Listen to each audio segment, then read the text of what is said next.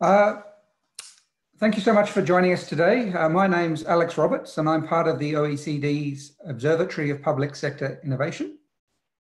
We hope that all of you and yours are safe and well at the moment in these strange and difficult times.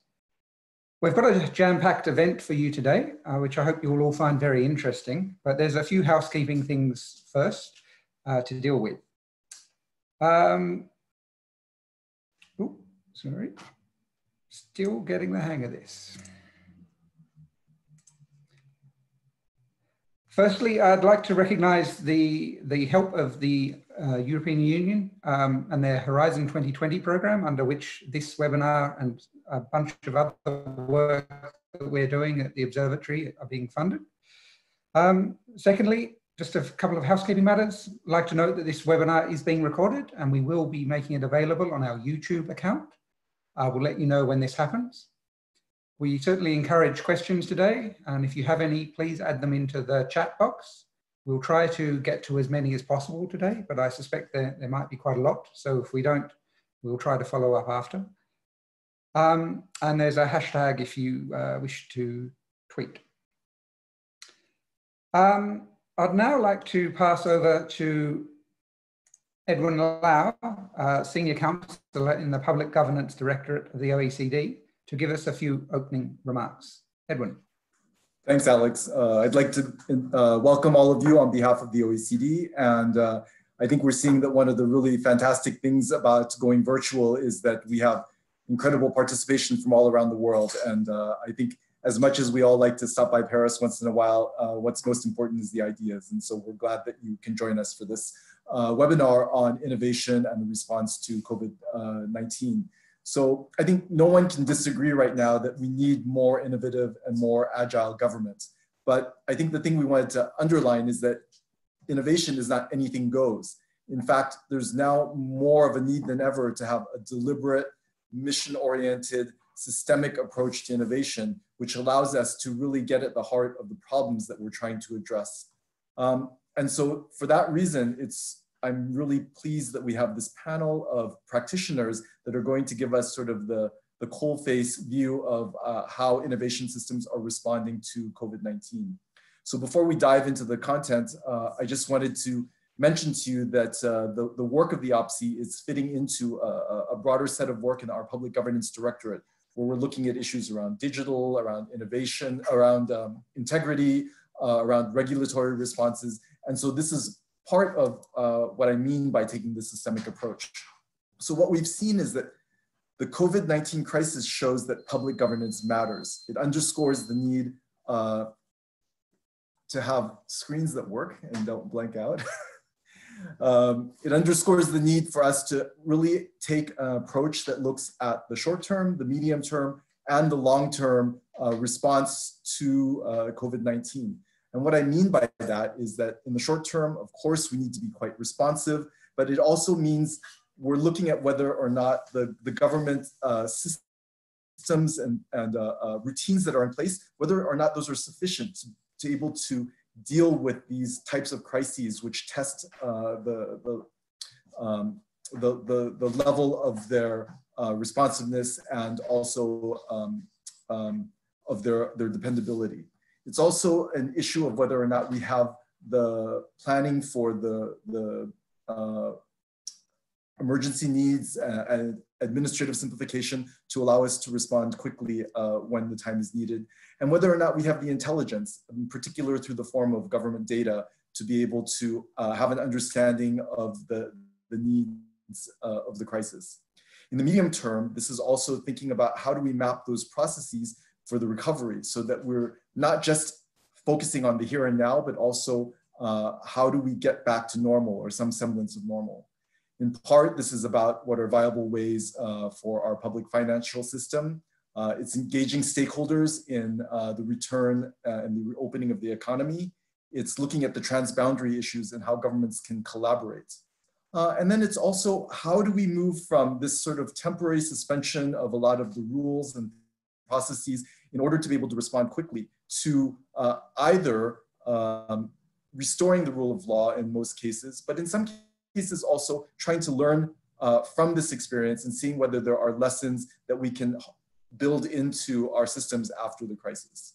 And then finally, in terms of the long term, we're thinking about what are those deeper and more structural ways that public administrations can respond after the crisis. In part, this is about our ability to respond to future shocks, but it's also, what is the vision that our governments have for the public sector of the future and the relationship between that public sector with the economy and with our societies. So the ways in which we're responding to the crisis today, that's laying the seeds for that government of the future. So just some thoughts on the issues that we're thinking about, how we're trying to keep this on an eye on the horizon. And in terms of how the OECD can help, the Public Governance Committee, which is sort of our governing board, has asked us to capture the lessons from the pandemic. This is feeding into the OECD's Tackling Coronavirus Hub, which includes lessons and policies from all across the House, including the OPSI's Innovative Response Tractor, which so far has more than 250 innovative cases to help highlight the differing responses by countries in these unusual times. So I look forward to the rest of the conversation and to hearing from all of you. So back to you, Alex. Thanks so much, Edwin. So as Edwin was talking, a crisis behooves us to learn to make sense of and give purpose to the losses and the costs that we've all suffered.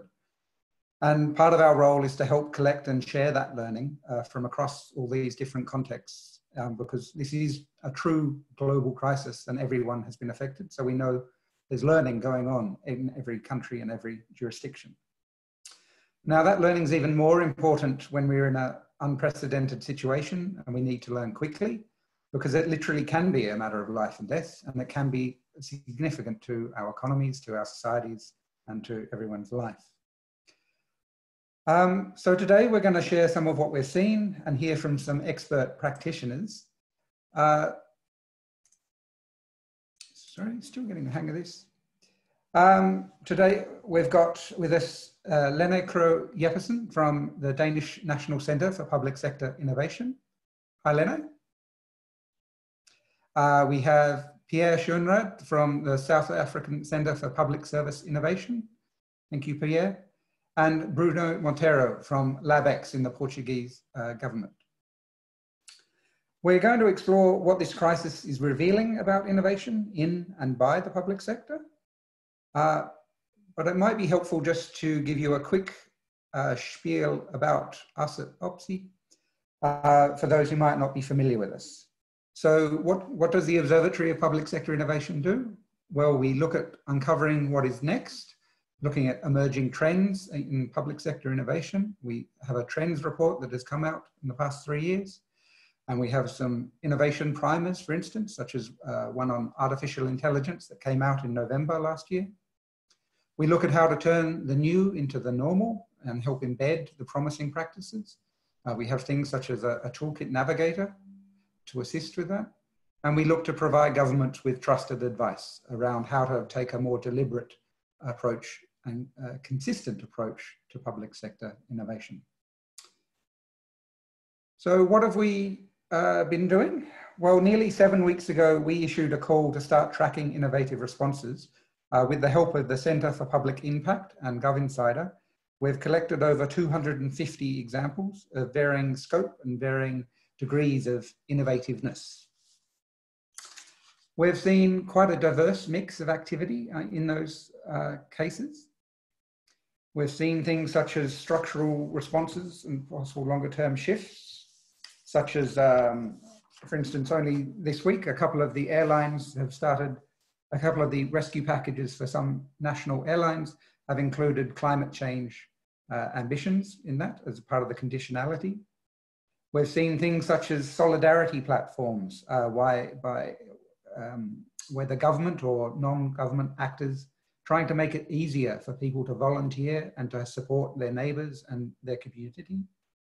We've seen a range of hackathons all over Europe, I think. There've been some, including a pan-European one run by the European Commission, looking at novel ideas. I think one example was from Lithuania, where they implemented some of those quite quickly. So there've also been other challenges from governments to develop novel responses in a quick sort of way. There's been a lot around service delivery in a crisis and adjusting to the context. So we've seen a lot around digital transformation. I think one of my favorite examples has been a couple of jurisdictions where virtual weddings and distant wedding registrations have been issued, which really shows you the magnitude of this crisis when something so human and so social can now be done digitally. There have been adaptive responses by legislatures as they try and make sure they continue their role in scrutinizing the executive and meeting in a virtual sense. There have been all sorts of infection control measures and tracking measures, and such as a range of apps that are being developed in different jurisdictions. There's been the leveraging and redeploying of existing resources and available capacities. For instance, in Sweden, when a number of the air stewards with the SAS airline were stood down, they were encouraged to take up health training to support the health network and the hospital provision, hospitals. There's certainly been a lot of work around improving communications and providing targeted information. And there've also been quite a few interesting cases, I think, around thinking about what this crisis means for children, some of our most vulnerable and anxious in this time. For instance, New Zealand issued a special declaration that the Easter Bunny was considered an essential worker so that it could continue to deliver during the lockdown measures. There's Portugal's COVID for Kids platform, which has done, I think, a great job in trying to make sense of this. There's also been some imaginative things. This case from a school in China where they asked the students to build distance hats, 1 meter hats, so that they could comprehend and understand what maintaining social distance means, which I think is a really ingenious sort of way and a great way of making a very difficult situation, actionable and for kids. Of course, it's hard to say over all of this. We've collected a lot of cases, but we know we certainly haven't caught all of them. People have, not surprisingly, been rather busy doing rather than perhaps recording what they are doing at the moment. And of course, it's rather hard to say whether all of these are good or not so good innovations, because we'll really only be able to tell that over time. And some innovations will be easier to see at the time they're done, and others may not become obvious for a while until we sort of think through that. So what I'd like to ask our panelists now is to get a richer picture of what's going on. This has been a truly global crisis, as I mentioned. So Bruno, can you tell me perhaps a little bit about what you're seeing in terms of innovative responses in Portugal? Yes, first of all, good afternoon to everyone. I hope that you are safe and sound with your families and friends all across the globe. I will try to keep short. So if you could present my slide, it will be very helpful. So in Portugal, we are facing a very specific need with regard to this crisis. And I started saying this truism because I don't want to appear as patronizing, because all the responses are, of course, very context sensitive. And what I will try to do is to share our own stake in answering the form that this specific crisis, that of course has very resemblances across the globe, but the specific format that it takes in Portugal from a very narrow point of view that is my own as practitioner. In Portugal, I will probably highlight this threefold innovation approach. So there are three ways where I think we can summarize the answers that in Portugal are taking place with regard with this crisis. That, of course, is just a very demonstrative exercise, because I strongly recommend you to go to the Innovative Response Tracker, where you can take a broad look about the Portuguese initiatives. So if you look at the way we are answering the crisis in Portugal, you can think in answers and responses that are taking place from inside out. That is, the state tries to answer the new demands that are being put over him, and we would like to answer to this challenge from Alex, presenting We Are On. It's a single point of contact. In fact, it's a huge hub that works as a portal where people could not only access to very reliable and up-to-date information about legal initiatives, about the workings of the public services, but they can also get direct access to do digital services that are being provided by the portal ePortugal. So people have this very easy point of contact with all things that are being changing in the States, and they are changing sometimes in a very fast pace. So this is a very reliable point of contact. And it is important not only for citizens, but also for companies, because here they can access directly to all the package of support programs that are being developed. So we have this very condensed point of entry to the vast array of solutions that are being proposed. And that is important to counteract not only the fact there are a lot of misinformation going on, but also the problems that we always face when we deal with very polarized, a very polarized offer of services. Then we can also see that the civil society itself has organized to provide answers and to challenge the state or to help the state to provide answers. So we can look from outside in, and in this case, I would like to highlight this platform. It's called Tech for COVID-19. It's a huge community of practices with more than 5,000 professionals, and they are working in a very collaborative fashion to provide solutions such as a video channel to do consultations online for free, or to provide an app that could do that from any place, or a platform to help local commerce to sell online, because you know that there's some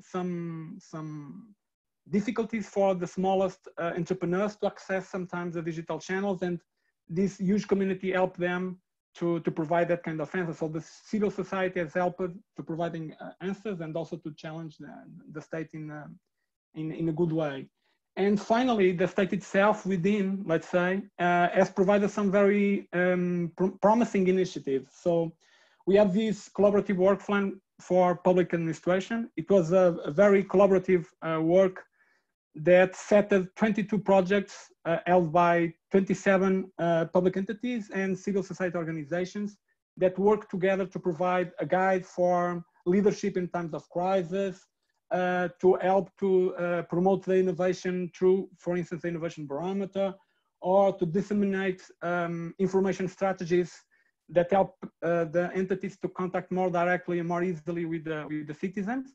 And at the same time, it takes the crisis as the trigger to embody this philosophy of collaboration, of innovation of the public administration through very tangible results that were these 22 projects. So it was a kind of occasion to accelerate the delivery of the state and to help the public entities to have a coordinated effort in answering the new challenges being placed by this crisis. So trying to summarize, we really think that innovation is taking place in very different levels in Portugal. We have highlighted these 3 cases, but please feel free to take a look on the OPSI's Innovative Responsive Tracker, because it's a very good way of getting deeper dive in other interesting cases.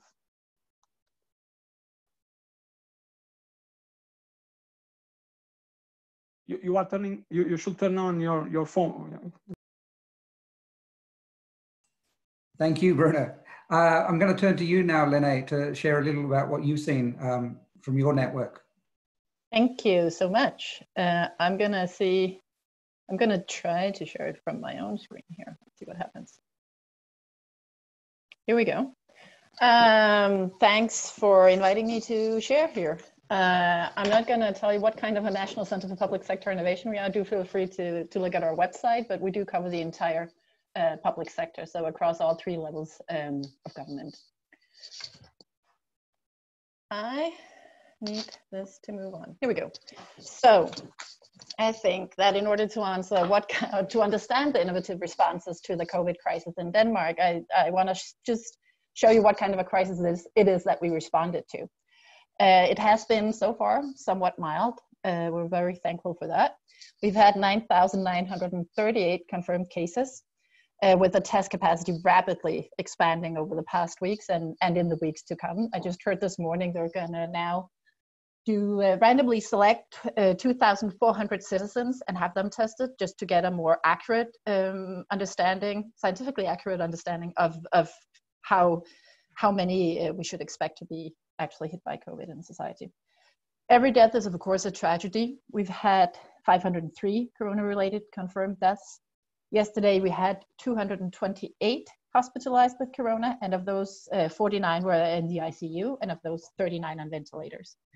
We've seen a faster flattening of the curve than expected. It's not even close to even the most optimistic scenarios from the health authorities. Just to give just one indicator on the financial situation as well, I've chosen to show the unemployment rate, which has risen from 4.7% in early March to 6.3% in late April. I've also shown you a map of Denmark, and the darker the spots are, the higher the level of unemployment, because this is also an indication for social inequality. Because we can see that the municipalities that were beforehand struggling with unemployment, social crisis, the financial crisis as well, they are being hit harder now. So I think at some point in the future, we need to deal with the fact that the COVID crisis has huge social inequalities in it in many different ways. In terms of the specific examples of innovative responses, I want to highlight a few. As I agree with you, Alex, I think we're seeing some things now, and over time we'll see something else. So it is very much tracking this is a continuous process. I think we're just scratching the surface now in terms of capturing what is happening. The communication and product innovations are easier to spot. We've seen known channels used in different ways. Our Prime Minister held a couple of press conferences for kids. The government has used influencers to reach a larger and different audience group than would normally get the governmental messages. We've seen lightning fast implementation of technologies such as video consultation with your GP and using a chatbot to quicker answer people's corona-related questions. So that's technology that was readily available and was really implemented fast. I think we'll get a better look at the service innovations in the weeks to come and months to come. One example, very much in light of what you said, Bruno, is that I know one municipality that helped develop a local e-commerce platform for the local shops because they don't have a website where they sell their goods. So this is also in terms of sort of local solutions to help the local economy. And you could argue that the video consultation and the chatbot is also a service innovation, but things are rarely just one type of innovation. I think in terms of the organizational and process innovations, we're just starting to see now what's been going on. And anything related to collaboration is the one that stands out the most clearly. Anything from companies and volunteers that are 3D printing face shields. I really like that, at least for a couple of days, the makers movement in Denmark that self-organized over Facebook, they were actually printing as many face shields as Grundfos, which is one of our major industrial organizations that change their production in order to do face shields. So I think that's cute and nice. And others, the health system. So in Denmark, the health system spans regional levels where, simply put, are responsible for the hospitals, and municipal level, which is responsible for at-home care. We've been discussing structural reforms and better collaboration and change of collaboration across these sectors for years. And we've been discussing a health reform for years. And now we're seeing doctors being like, can we just please, whatever papers you guys have laying around with the health reform, can we scrap them? And can we build it on what's happening right now? So I think maybe we should start talking about this as some proof of concepts and some prototypes for some of the more massive changes that we want to come. And I think these more radical innovations and potential, that's just starting to come out into the light. And lastly, somebody told me this week, we've done a quantum leap in digital transformation. And that's from a massively good starting point. In Denmark in 2019, 74% of the population used the internet daily. 93% used mobile banking. 86% have interacted with government through digital means in 2019, and 90% used the official digital post. And we pretty much, speaking broadly, had the infrastructure there when we were sent home to work from home in the public sector. I'd say that a majority of the public sector employees that work in offices like we do, the infrastructure was there. It was a matter of scaling the capacity, very broadly speaking. But I think this is a major disruption in our digital work habits when we work from home full time for such a long period of time as well. I know of more than one public sector organization that had implemented Teams about a month before lockdown, and they were like, what is this and why do we need it? And then the lockdown came and the answer was there. This is when we need Teams. I've previously worked with supporting more virtual ways of working, and that was very much an uphill struggle and battle. And this time, I think we'll actually see a transformation because we've done it for such a long period of time. And it's both employees and leaders and citizens that have the experiences now.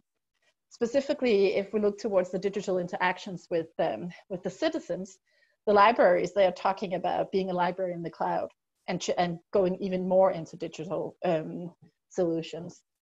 We're starting to see, I think, next level digital communication between government and citizens. The digital post in Denmark, it's still, in Danish you say that you put electricity to paper, because the digital post, it pretty much is a PDF of the letter that you would normally get with the physical post in a lot of the cases. So I think we're seeing the next step now.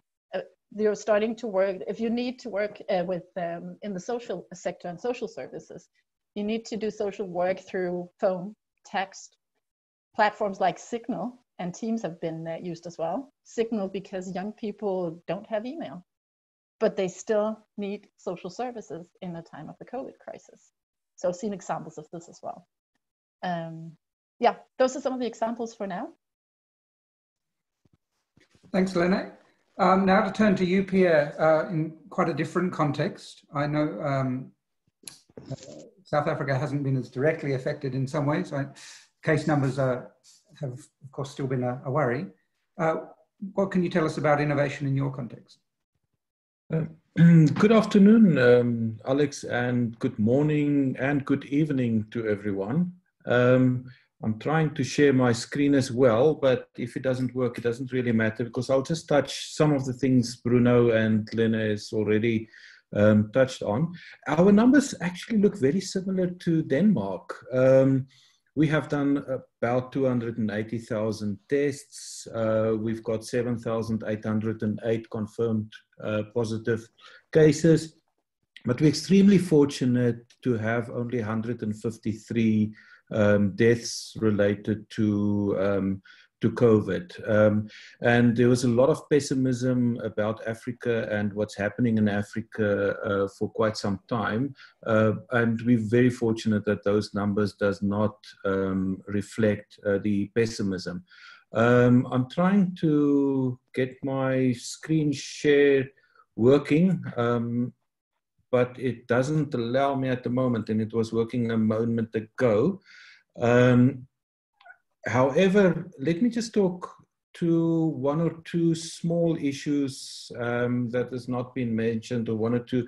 I think in Africa, what we've seen is that there's a very context-specific reaction. I've got a nice picture here, and hopefully if the slides work later on in the conversation, I'll share that, of Rwanda rolling out very rapidly hand-washing facilities at public transport hubs, Ghana repurposing the zipline drone vaccine deliveries to deliver test kits.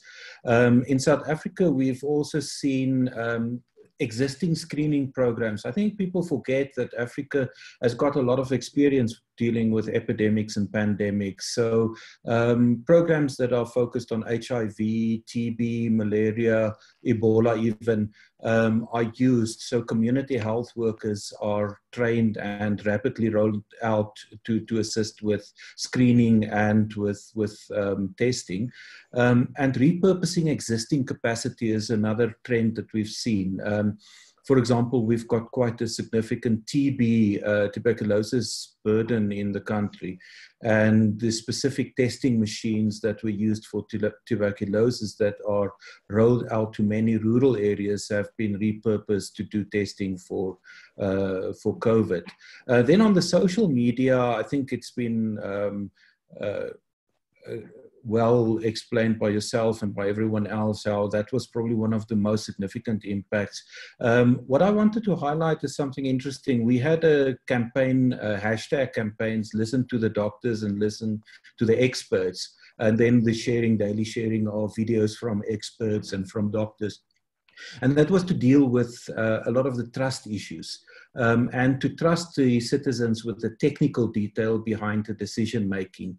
So the Minister of Health would have regular briefings and bringing on board the technical experts, and then also focusing that on kids and related to very specific messages for kids. So these are some of the things that I want to highlight now. Later in the conversation, I'll talk to more of the National System of Innovation responses as well. Sorry for the screen that doesn't want to share at the moment, but back to you, Alex. Thank you so much, Pierre. Yes, technology doesn't always want to collaborate, I'm afraid. Well, I think we've seen then that there's been quite the surge of innovation, and some, as Lene was mentioning, things that were already in track being accelerated or unlocked by this. That fits with some of our previous research at the Observatory, where we've been thinking about that there are 4 key things that we think are really important in influencing the extent to which innovative activity occurs. And I think a crisis really helps demonstrate these and highlight these. Where the fact that we're seeing all of this innovation suggests that a crisis is indeed being conducive for innovation. That doesn't always mean that the innovation is easier. For instance, you know, we talk about there being a need for clarity. Is there an overriding message that change is necessary? Well, in this crisis, innovation is clearly needed. We talk about the parity, whether new options are given equal footing with existing solutions in decision-making. At the moment, the bias towards existing options is gone because we can see that existing options were inadequate or insufficient for the context we're in. We talk about suitability, that whether the new ways of working and thinking are being invested in and supported and used. Well, at the moment, there are a whole range of different capabilities that are being supported and invested in, sometimes at scale and at a great pace. And there's also what we call a normality, whether people expect government to be trying new things and recognizing that not all of them will work. Well, at the moment, doing something unusual seems perfectly normal. In fact, it'd be weird if you were doing what was previously normal, and probably against several laws in a lot of countries. So I think there's an interesting question to explore about how a crisis has made innovation easier or whatnot.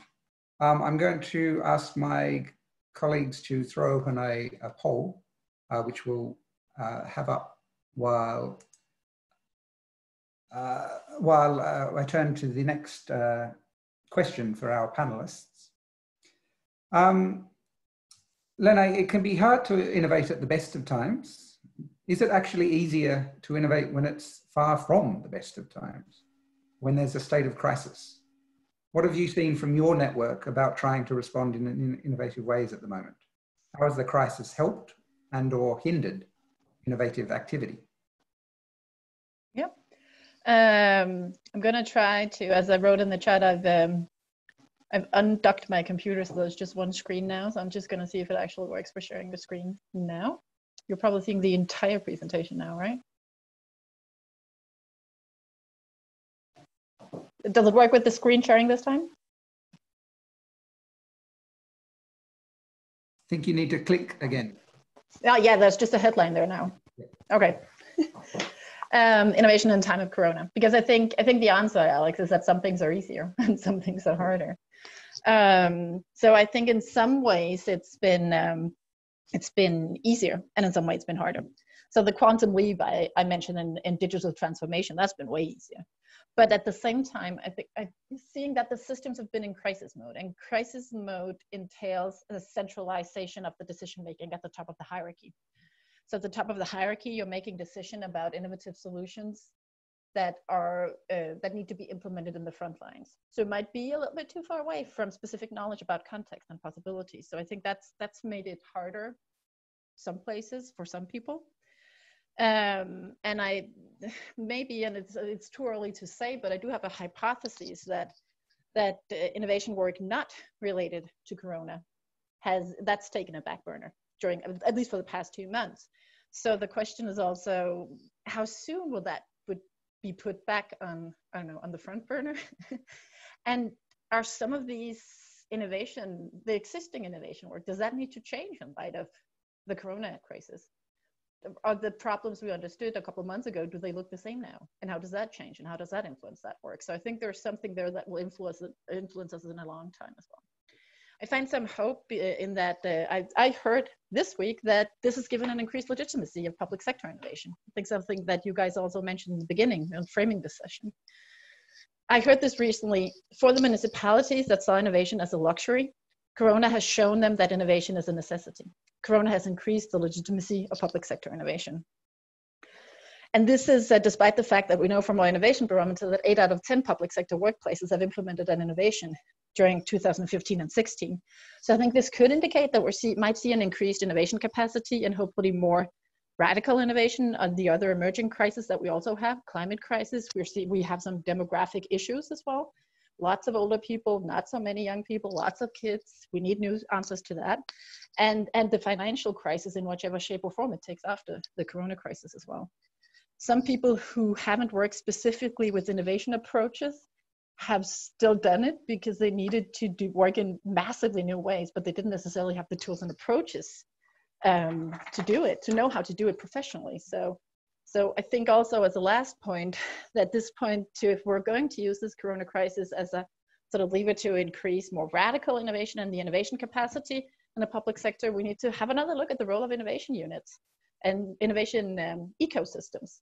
I spoke to an innovator in the health sector in the early days of the crisis, and she told me, our colleagues are more innovative now than they've been for a long time. Initially, we've done our best to get out of the way of the clinicians while trying to monitor and get a feeling of the innovation they're creating. Later, we'll need to work more strategically with the innovations that have emerged. So I think also that the parts of the public sector that have a strong innovation capacity, whether it be a formal innovation unit or in some other way, a stronger innovation capacity, they have a better foundation for lifting the innovation capacity to a higher level and enabling innovation that is not needed, that is indeed not a luxury, but a necessity.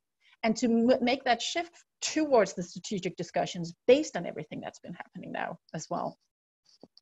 Yes, thanks. Thank you. Pierre, turning to you, what have you seen about the practice of innovation at the moment? Has it become easier or harder or both? Thanks, Alex. I'm not even going to bother with the screen share at the moment. So I think the word that can summarize, or the two words, is enthusiasm and frustration. And I think it's very similar to what was just said, that at individual level, people realize that the only way to deal with the crisis is by innovating. So we see many more people innovating. However, in the same vein as was said around decentralizing, there's a lot of frustration because the specialists are closing rank. So there's some form of siloification and different sectors not synchronizing. So an innovation that may work in health is not necessarily good for social services, or in policing may not be good for social well-being. So the siloification has created little smaller crises throughout the system. And then the competency in the use of these the more appropriate tools have been problematic, especially at organizational level.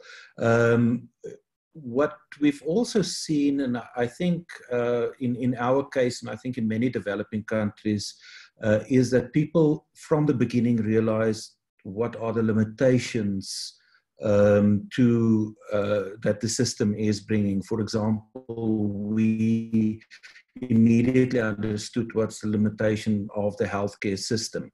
We understood what is the challenges around the HIV burden, and that directed people towards innovating and putting the right programs in place. And then what I think what we're not looking at sufficiently at the moment is the issues of isolation versus the breaking of barriers. The team dynamics in innovation units and innovation teams have changed because of the crisis.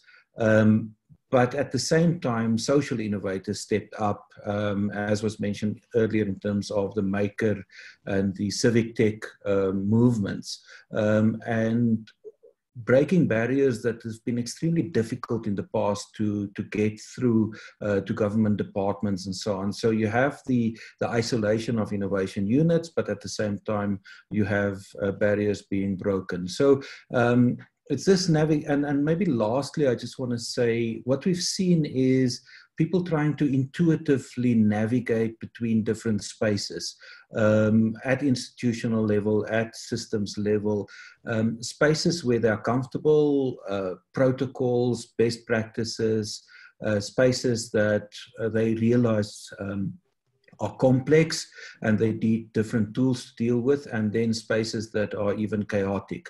So that navigation and applying the necessary tools is something that we've observed as well locally.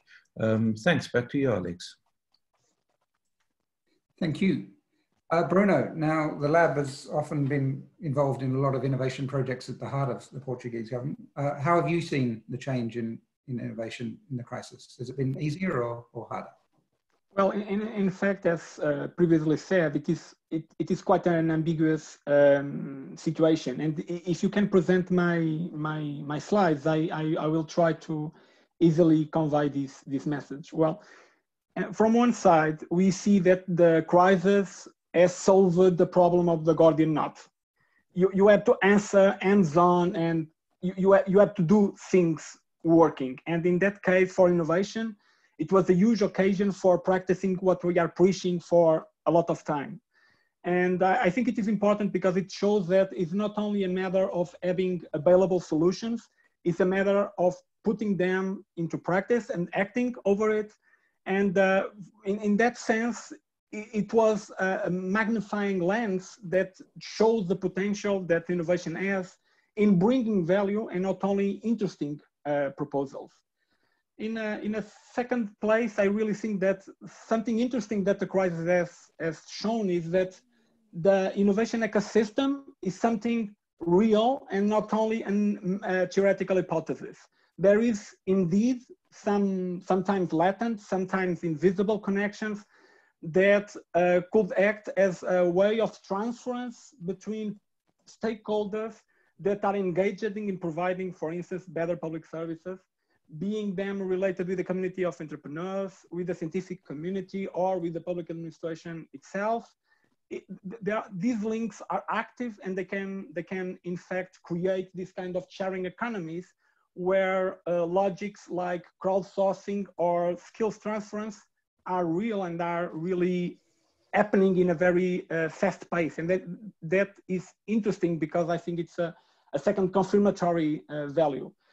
And finally, I really think one important enabler is the open government approach. And more than ever, it is important to face the challenge that is being placed in the relationship of trust and transparency and reliability. And to put something that Edwin has said in the beginning, I think it was a huge occasion to show that the public governance is critical because the state has not deserted. It keeps working. It has overcome some of its critical challenges and providing a very powerful reaction in Portugal. It was really critical, especially for not magnifying inequalities. I really think Len has said something very important. Crises tend to sometimes to magnify some previously existing inequalities. And that is quite important. For instance, in a country like Portugal, where last year 20% of the population don't access the internet, they were not, let's say, included in terms of digital participation. It is important that the digitization of public services don't mean that these people get doubly penalized by this movement. And at the same time, we see that the crisis, you can change for the next slide, please. Yeah, we can see that there are some crossways, and they are not completely solved at the moment. From one side, of course, information is critical in these times. We have mentioned that the role that scientific knowledge and reliable information has played in giving very powerful responses. But we are dealing with the plethoric, dispersed, and sometimes unreliable quantity of information being constantly issued and circulating in social media, but also, of course, in other channels. And it is really important that we tackle this problem. And it is a problem that we have faced in our work. How can we create a very coherent answer to this challenge? Then there are also a risk. It's a kind of logical reaction when we are facing something unknown, something so huge as this pandemic, is that sometimes the very voluntaristic reaction to solve the problem create diffuse, rushed, or atomized, dispersed initiatives that sometimes replicate themselves without dialoguing or without taking that into consideration. So the coordination of these efforts is critical to continue to provide a very good public answer to this crisis. And finally, there are specific challenges created by this virtualization of the public service. From one side, the remote work for our teams for the teams of public servants was something very interesting, because it showed it is important to work that way. I think other colleagues have already mentioned that, but the remote work has also created some issues. For instance, we have conducted in our network of innovators, we have conducted a survey, and there are, of course, some issues related with the loneliness, for instance, that sometimes appears in this context. And that is a very specific problem that we try to tackle, for instance, in our collaborative work plan. And for the other side, we have this digitization of public services that can, of course, create new trouble. So it is not a kind of silver bullet for all the problems. It helped a lot to contain the biggest problems that this kind of crisis could bring if people continue to go to the offline public services, but at the same time, don't solve all the problems, and it creates new demands. To take back something I have said, if you have problems if you have previous problems, you cannot create or aggravate that problems with the digitization. So any kind of movement in that sense should also take into consideration that is not a matter of just technology.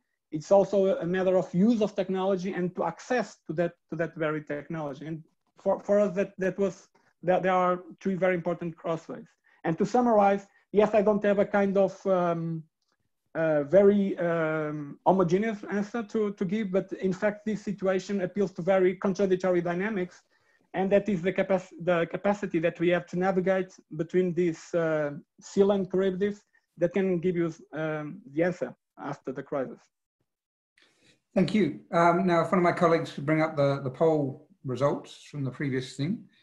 I think, as we've heard, yes, there's been quite a, yes, it is indeed easier for some things and harder for others.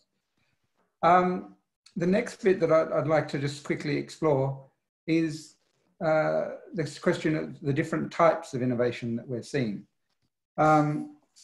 we're seeing that innovative responses are varied in all sorts of ways, whether it be scale or whether it be the degree of innovation.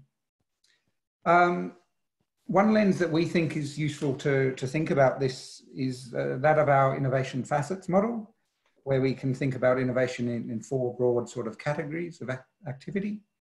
The adaptive, which is about adjusting to the context and such as digital delivery. There's the enhancement oriented, which in this instance might be around bolstering existing suppliers or leveraging existing solutions. The mission oriented, which such as the cities of Milan and Paris have started using this crisis as an excuse to, or as justification to help accelerate the removal of traffic in key parts of their own cities. And there's anticipatory innovation, which can be harder to see and to tell, because if it's done well, you don't necessarily notice it. But we can look to the countries affected by SARS the last time, which may have been helped prepare them better for this time. I think what we can safely say, and from what we've heard, is that there's been a lot of activity in the adaptive space and in the enhancement-oriented space. And slowly, I think we're starting to see more and more in the mission-oriented space as agencies and governments start to get to grips with this and see how it can fit, how their missions can be enhanced by the opportunity of everything being shaken up. But that's just my view. I'll ask my colleagues to open the next poll. And then just going to our panelists very, very quickly, noting I want to give a lot of time for our participants to ask some questions of their own. In a crisis, we know it can be hard to focus on anything beyond the immediate, but governments have to operate across those different timeframes that Edwin mentioned at the beginning, the immediate, the recovery, and the longer term. Pierre, do you have any thoughts about how innovative activity fits across these, how governments can support innovative activity for existing, evolving, and emerging needs at the same time, especially during a crisis when the demand and the attention is on the right now? I think, Alex, what the crisis have done is two things, well, two of many things. One is that we realized that the normal planning processes are not sufficient to deal with these crises that will get more and become more and more. So we realize we can't return to pre-COVID, and therefore we need to build a new, reimagine what the public service and the country and the economy should look like.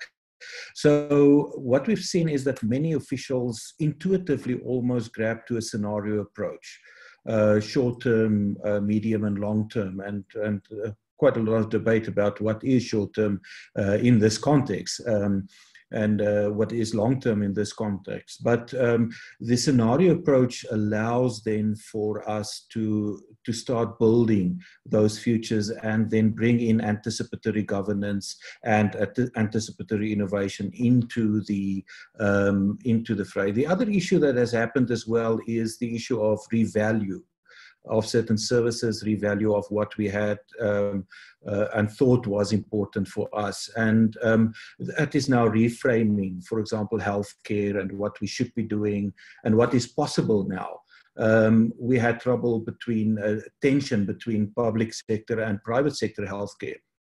Suddenly the crisis have removed those tensions, and now we can rethink a national health strategy. So definitely what the crisis done positively was to allow us to reimagine what is post-COVID. There's not enough effort because, as everyone has mentioned, that we are looking at a crisis mode and dealing with the short term. But we slowly see some movement towards thinking beyond, and all government clusters has already said what are the long-term plans as well.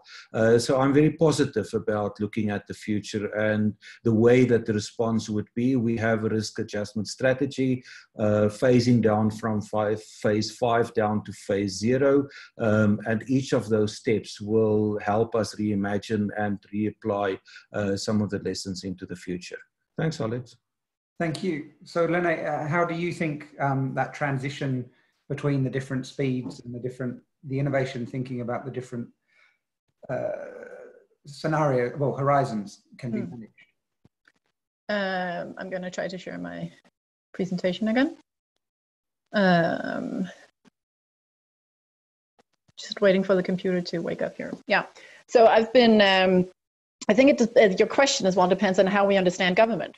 What level of government, what point of view on government are we making? And I think probably not as a surprise to you, at least, Alex, I've chosen the decentral perspective because this is also where we know that innovation thrives in Denmark. So this is my current thoughts on timeframes, and it's just at the pen to paper point at the moment. So I hope you will bear with me for that. So I think right now I'm working with, we divide the timeframes into 4 sections. So the first one is the emerging crisis. This is where we focus on sort of the traditional health and safety preparation, where the health authorities, the epidemiologists, and everybody is involved in that. And then at least in Denmark, the politicians were involved as well in the lockdown. You make a decision to lock down in whichever strict form of it at one point. And that's when, at least in Denmark, it really hit us that we were in crisis mode. In Denmark, the lockdown was announced on Wednesday evening. We were that the public sector's employees were to work from home and so on. And on a Monday, I would not have predicted that happening on a Wednesday. So I think that's when it really hit us that we were in a crisis mode. I think the crisis mode has at least 2 parts to it. Initially, it's all of these innovative health and societal solutions, but also in this really high degree of crisis mode with the centralized decisions as well. And then at some point during the crisis, in Denmark, it looks like the lockdown is going to be about 2 months. You start living with the crisis, having these kind of webinars, the digital meetings, it becomes every day. Trying to figure out, it becomes every day. There comes a sort of everyday living to it as well. Then we're seeing a shift in phases again with the opening, and we're moving into some sort of a post-crisis world where we will adapt and change and return to something, where we're trying to figure out what part of the new normal and the old normal will figure into this. And then I think at some point we'll have something that I don't know what is, that will signal that we are in a new reality. And I think if this works as a framework, then we can have some discussions with, for example, the frontline workers and the innovators out there. And then we can start asking them about these different phases and be kind of like, what did they experience? What did they do? What was your main focus in this, that, or the other time frame? What was easy? What was difficult in that specific time frame? What surprised you within that time frame? Who did you collaborate with mostly in that time frame? And what was your main priority? Because if we start sort of having some discussions about analyzing this, and because I think somebody asked in a chat or in a question somewhere as well, how do we capture all this? And I think we need to work with both qualitative and quantitative measures at the moment, because some of this is so new, we can't do a survey. That's my thinking on it. And if we start talking about like this, then I think we can start working with scenarios in a very basic way, basically, because then we can have the gray line is sort of what I imagine happening, right? In the emerging crisis, everything was pretty much normal, old normal. Then during the crisis, we have new normal. And then with the opening, we need to figure out with everything that's been happening, where does it make sense to end up? Will some of it be in a new normal? Will some of it be sort of in between? And will some of it be old normal? And trying to play around with what kind of scenarios do we see? What makes actual sense? And also, I think it's a very interesting discussion. That's why I put the question mark there. I don't know what signals moving from post-crisis into a new reality. And I think it will be really interesting to see what happens. I saw a Boston Consulting Group, they estimate that we will be in this post-crisis period between 9 and 24 months. And then what comes after that? I think that's one way where I want to try to see if this way of thinking about what happened and what we can learn from it will do something for us. So I'm going to test this out with some of our network in the weeks to come. But this is one way of approaching it, at least. Thank you. Now to you, Bruno. What's your view on how to manage these multiple speeds of innovation? Yeah, I try to map some of the things that right now are not right. So if you can present the slide, please. Yeah. So first of all, of course, we are, at least in the initial phase, people were hijacked by urgency. So it was necessary to provide in a very fast track solutions to put people at home working from remote contexts. It was necessary to provide very quick answers. But of course, that creates a kind of tunnel effect. So people are so concentrated in solving very pragmatically and fortunately in a very successful way as well, but people tend to ignore other things that are occurring at the same time. For instance, Mariana Mazzucato has very recently published a paper that says, for instance, that other crises are not delayed or not postponed because of this pandemic. So at the same time, we need to try to counteract this presentism tendency that the crisis places over us. So it is very nice to have this very pragmatic, very quick answer. It was great. We probably will have to keep that skill operating for the next months, but it is important to try to enlarge our horizon and to try to make a solution sustainable and more regular in their ways of working, because in state of emergency, it's very difficult to keep all people, for instance, mobilized or to demand the very same degree of attention. A second thing I really think it's curious to see, it's a kind of nostalgia of normality. So there are people say, well, the world that we have lost, and I can understand that, but at the same time, remember that we are trying to change that very normal. So we are searching for a new normal before the crisis. So we don't want to return to the normal as we know it. We really need to build a new normal, not because of the crisis, but because the crisis make more urgent than ever that this new normal became, in fact, something different and better than the previous time. Then the third path, I really think it's not right. It's, as happens in all the kind of militaristic moments, we have this scaremongering that try to convert everything in a kind of blame game. So who is to blame for whatever? And this is very dangerous because it places the discussion in a level where sometimes rational arguments do not simply stick. And it is really important to take that into consideration.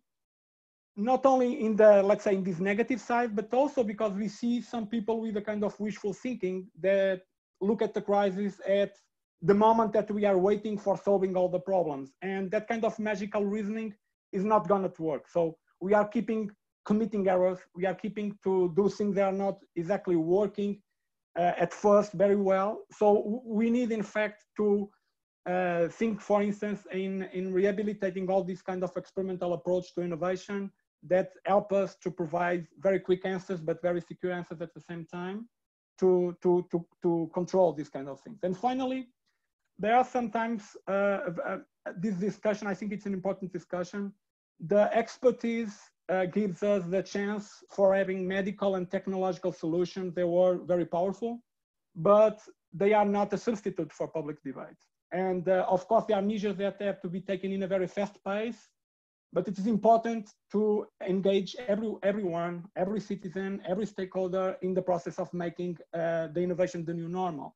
Otherwise, it will be an innovative environment that probably won't take into consideration the importance of a diversity of points of view, and that is relevant. At the same time, I can see, if you can show the next slide, please, very easily. There are interesting ways of futurizing. So we can right now, in this very moment, start working to build together the new normal. And one of the things is stop guessing what the new normal will be. And we have this way of using evidence-based decision-making processes. We can, of course, triangulate between qualitative and quantitative data, more complex or more thin data, but it is important that we really try to grasp the huge amounts of data and data don't speak for itself. We need to systematize and analyze that data, of course. So that's a very important point I want to make. Then it was nice to see all this innovation ecosystem to engage in providing answers. So right now, as members of the public administration, we should reinvest in the innovation ecosystem. So we should keep this transfer going on, and we should not, well, say, well, thank you very much, we see in a while or something like that. We need to keep this bidirectional transit working and because it was important, the collaboration that we get. And the other thing that is really important, that there's a lot of things being done. There's plenty of solutions. There's a huge amount of solutions. The question is not about output, is about the actual use of output. There are good things that won't be used at all, and we should look at that and try to understand why. Because the sustainability of these solutions is important. Is not solving a problem forever. To have a certain app, the app needs to work. And if it didn't work, we should face that and try to understand why it didn't work.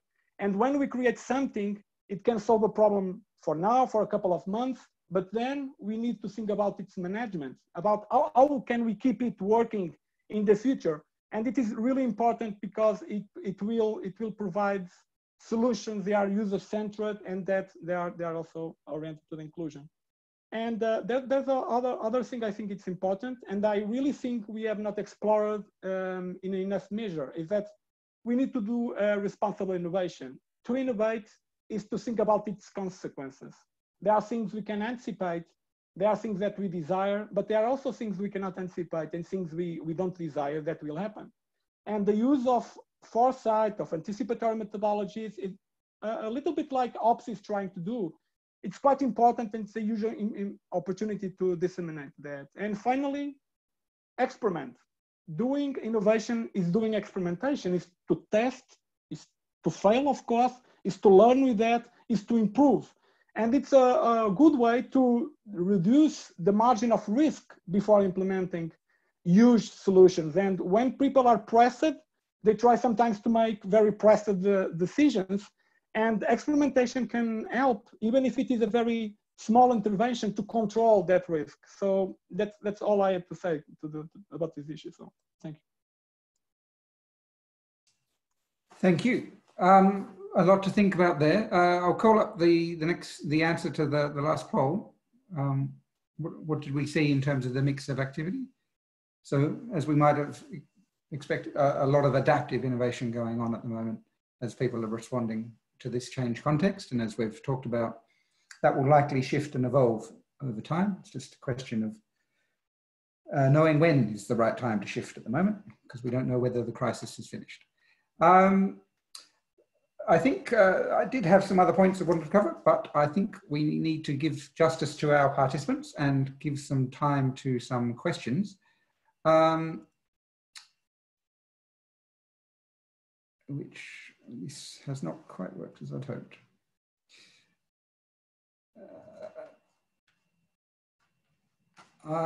Sorry.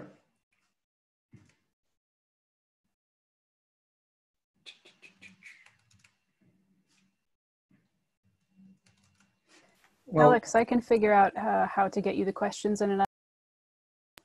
There was a question about surveillance and privacy. It was one of the first questions that was asked, and how to balance that in all of the response.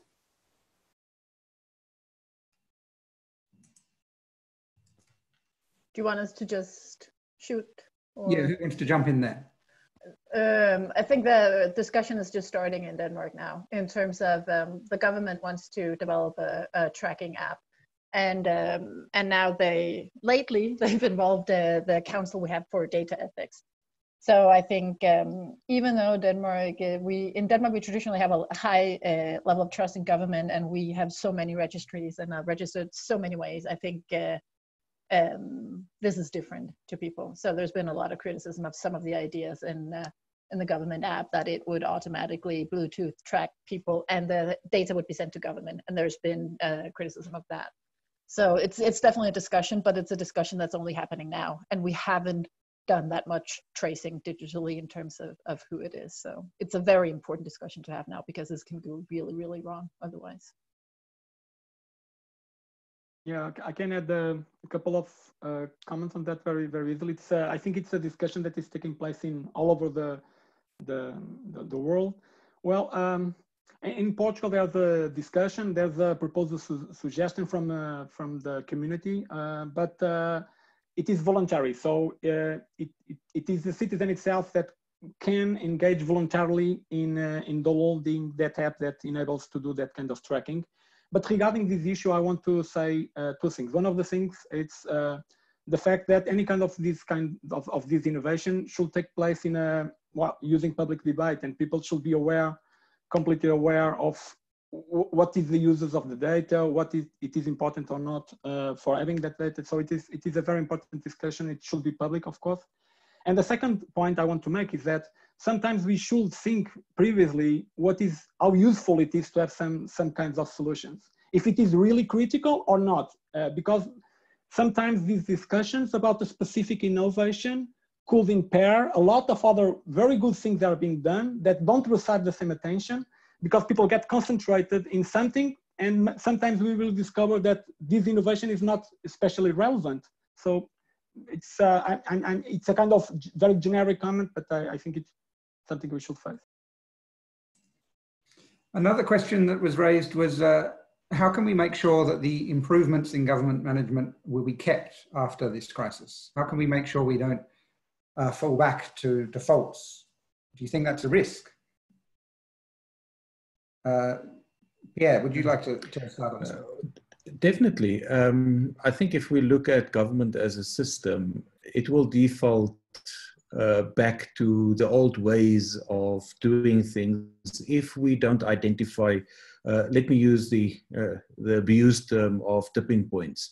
If we don't identify where the tipping points are and how do we push it into a new state where there can be some kind of stability, it's going to default back. What I have noticed is that it gave us the opportunity to reevaluate values. And if we can use values as the basis of driving the change in system, it also helped in many countries, including ours, to build new trust in government. And if we can use that again, maybe lastly, government need to understand that we need to move from a command and control to a much more socially active way of managing the outcomes. And we may have a long tail to deal with. And if government can successfully do that, it can also successfully change the system and the public administration system for good. But it's not going to be an automatic change. Yeah, I agree. There's definitely there's a risk that it will just default back to old normal. I think there's a lot of different things at different levels that need to be done in order not that we don't do that. And I think so. For first point, there's a matter of timing. I think there's a timing. The timing is good right now. I mean, it's within the last week that I've really had the conversations with a lot of different parts of the government system about what is the new reality we're looking into. I think right now we're at sort of at the tail end of the really crazy crisis.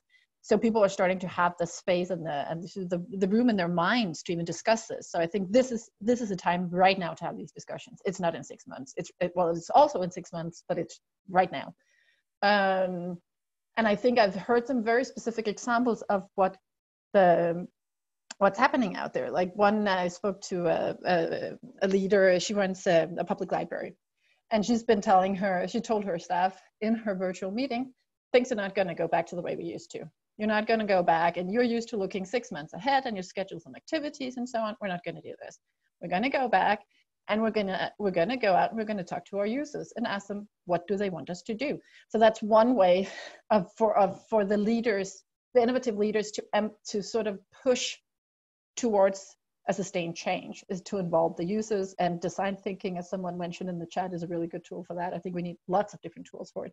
But that's another thing that needs to be happening. And we need to connect the different sort of points in the system that want to have these learning discussions. We need to speak up about, one, making it legitimate to have these discussions and question what can we learn and what needs to change.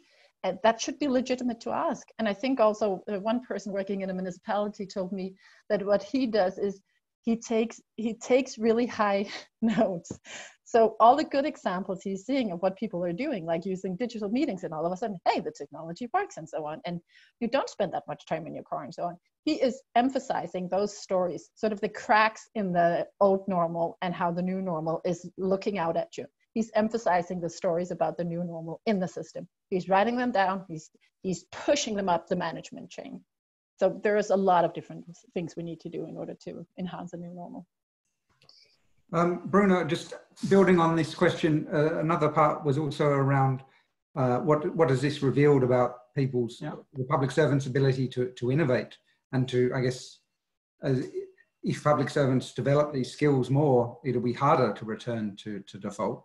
Do you see that this crisis has been a sort of intense training ground for innovation in some ways for public servants? Yeah, just thank you for the question. It's a very important question. Just to capture some of the things that were said about the sustainability of the innovation. Well, the first is there are a lot of innovations that have an expiration date, and that's not bad in itself. So there's a lot of things that are being very innovative to answer this crisis, and hopefully they will expire very soon. So that's normal that happens. A second thing I want to say is that a good way to try to make sustainable the innovations is to socialize the innovation. So if they are accessible, if they are spread, if they show their functioning in terms of efficiency, they will become more endurable. So in the long term, because there's a lot of contact points and where it takes support for the future. So that's my recommendation. Regarding your question, if you don't mind, I really think that the crisis it's a training ground. It's a combat ground, but it's a training ground for innovation. So if you can present my last slide, I will like to present it very easily.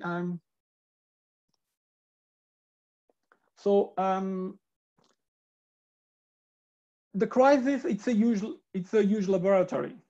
It's a huge opportunity for not only testing new things and see how they can answer to these very pressing demands. It's a good way of improving and customizing solutions in order to be user-centered, because we need to answer right now to these needs. But it is also a lab for the previous normal, or the old normal, as Lynn has told. So it's a test of effort that is being placed upon the old normal public administration. So the crisis is a lab, and in a lab, we do not only experimentation as a kind of gratuitous exercise, but we do experimentation to learn, to improve, and to have tangible, better public services. So in this sense, I really think it is important to look through this prism, because it is a catalyst and an accelerator of a paradigm shift. If we can speak about a bureaucratic revolution being incubated, we really need to see that this is only possible because previously there were a huge and a very long, silent and gradual accumulation of small changes. We were only capable of answering this because we have this very long and sometimes very odd accumulation of innovation. So it was an occasion to demonstrate its value, but it was only possible because we continued to do, even if sometimes the results were not inspirational before, we continue the struggle. And this will stick for the future as well. So there's a lot of things that will disappear, of good things that will disappear, and we should keep doing the same, accumulating, trying, sharing experiences, because hopefully not, but if we have another occasion like this occasion, we hope sometimes they are not negative, they are positive changes. So if we have that occasion, that accumulation, that silent, that latent accumulation of innovation will flourish in that very moment. And that is really important to take. For me, it was a kind of demonstration that doing sometimes innovation was important, even if in that moment when the project ended, we don't see immediate results. We have now the opportunity to show that value. And finally, and in a certain sense, it's also related with the thing of making sustainable the change.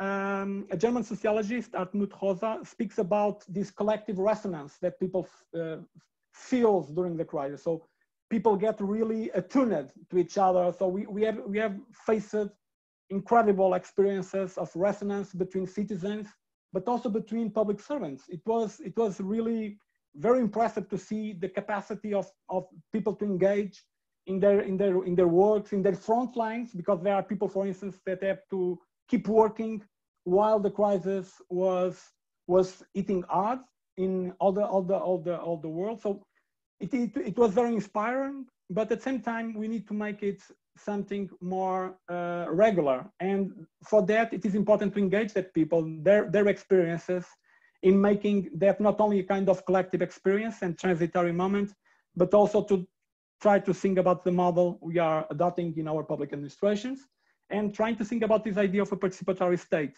where, for instance, the collaboration, like the one I have mentioned in the collaborative work plan for public administration, it's a new normal. So it is taking place not only as a reaction, but it becomes part of the new normality. And I really think it's something we are trying to do here. And it is important to make it not only a very resonant moment, but also an endurable solution. Thank you.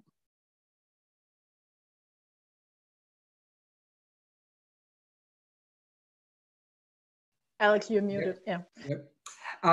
Thank you, Bruno. There's one question here for you, Pierre. In terms of where do you see the South African innovation system moving in the future, building off of this, building on from the response to this crisis, and how it might be impacted by it? Thanks, Alex. That's a trick question. I think, as we are saying, the world should not be the same. I don't think public sector innovation should be the same after COVID either. There are positives that I think we should keep. I think it was in 2017 that in an interview with Center for Public Impact, I said, we can't tell a medical doctor how to innovate, but we can create an environment where they can innovate. And for the last 3 years, we've actually invested quite a lot in our medical staff. Now I'm very thankful for that, that we've invested in the ability of professionals to innovate. So at individual level, I think we should keep on doing what we are doing, and that is create the capacity and the environment for experts to innovate within their field, but to learn from other fields. What I've seen is that institutions are extremely slow in responding.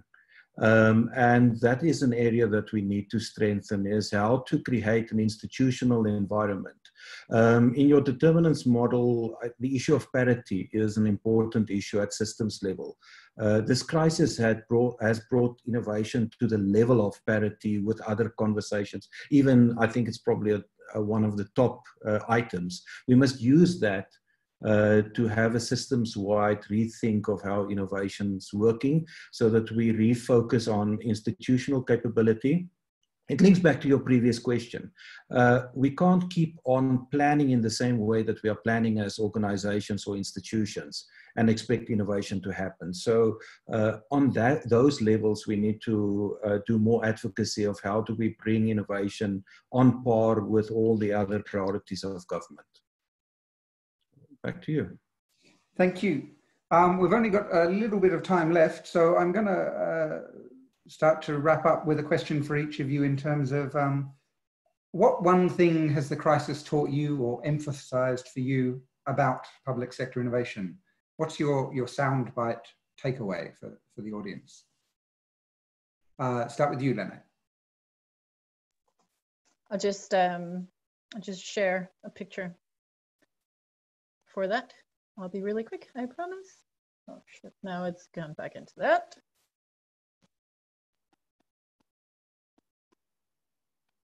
I think this is my one takeaway, is that we're looking into a really interesting time to come. Because we need to find, I think some of you guys were a little bit, this is partly going back to the questions we just had about new and old normal. We need to balance between these three in the future, because there are definitely some people who are looking forward to things going back to normal and assume that's going to happen. Personally, I think they will be disappointed, but we need to take them seriously, and we need to include this perspective when we move forward. I think others have experienced some pretty neat proof of concepts or prototypes of new ways of working, new solutions. They might not think of them as prototypes or proof of concepts, but I think they are, and they want to keep them. So let's get those on board. And then there are others, this is the last balance we need to do as well, which I'm including myself in that, this is a window of opportunity. This is the once in a lifetime opportunity to change the system, to do the paradigm shift, to do everything. Let's go, go, go. And so I think my takeaway is that this is not over yet, and it will be a while before we even can consider it to be over. So how do we, over a longer period of time, make room for dialogue and activities that enable us to strike the right balance between these three perspectives? Because I think that will be a very long, very ongoing issue that we need to do, not only at individual level, but at workplace level, also at society level. So I think that's my takeaway from the crisis, is that it's not over. And it's the beginning of something new. And I'm really excited about figuring out what that something new is. Thank you. Bruno, what's the one quick thing that you would leave our audience with? Well, I really think that the public administration has shown extraordinary capacity of adapting, at least, and adapting and providing answers to very, unprecedented challenges that were being placed over it. And I really think it's not really a surprise for the ones who really know that public administration is better than its reputation. It's for publicly available, but it was quite a very demonstrative moment for having democratic and inclusive public administrations working and providing very innovative solutions, or at least keeping working with their very, let's say, basic services during this crisis. And I really think it's important to keep that in mind, because I really think, as Len has mentioned, that we are now facing the most strenuous moment, but there are a lot of consequences that are occurring.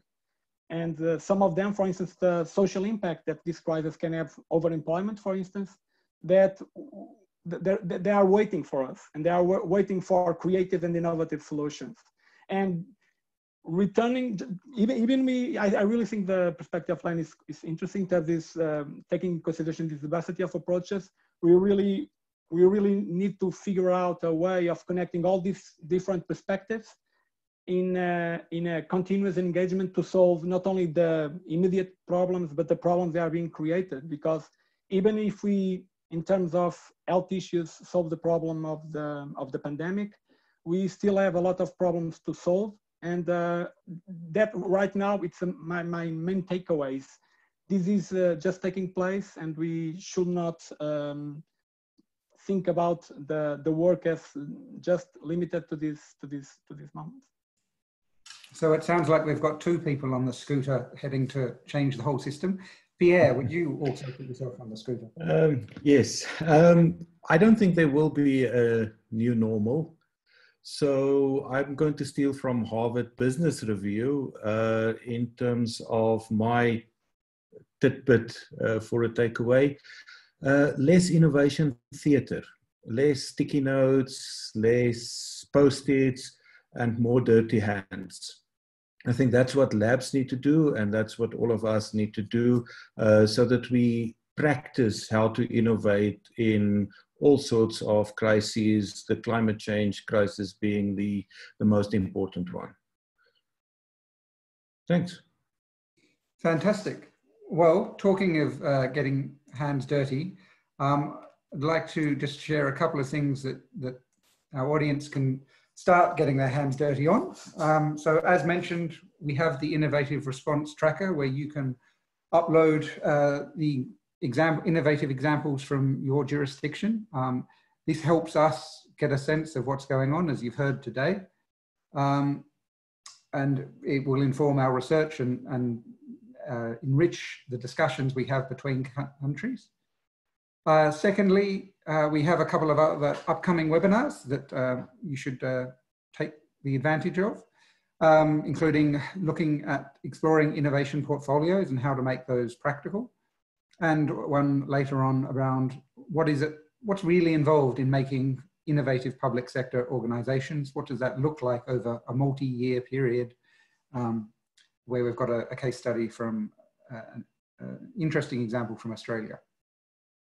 And thirdly, we have something a bit different, an unconventional event for unconventional times that we're planning in November. which will be a global networked series of events, hosted locally, obviously, trying to look at these questions, many of which we've talked about today, about, what do we need to leave behind? What do we want to hold on to and keep? And what do we need to do differently into the future?